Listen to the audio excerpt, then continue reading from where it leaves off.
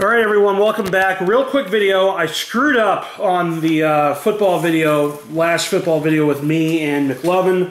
I only talked about Yes to Anything That Is Awesome and Money in the Bank's records. Yes to Anything Is Awesome went 8-8, Money in the Bank went 7-9. I could have sworn before we did the video that when I looked at the comments section of the video, of the previous video, the picks were there for week number 2, and on video 2 for week 2, and I could have sworn they were there, and for some reason I couldn't find them.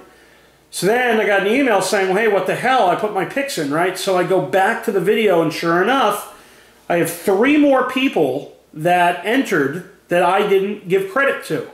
So CV Gunn, you went 8-8. You actually tied Yes to Anything That Is Cool and Awesome for the best record that week. Levmaker, you went 6-10, and James LeBlanc, you went 7-9.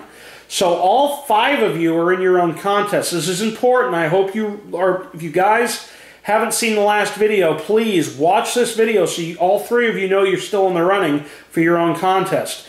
The guy that's out is MRT Bull 814 because he missed Thursday's game, the Kansas City-Denver game.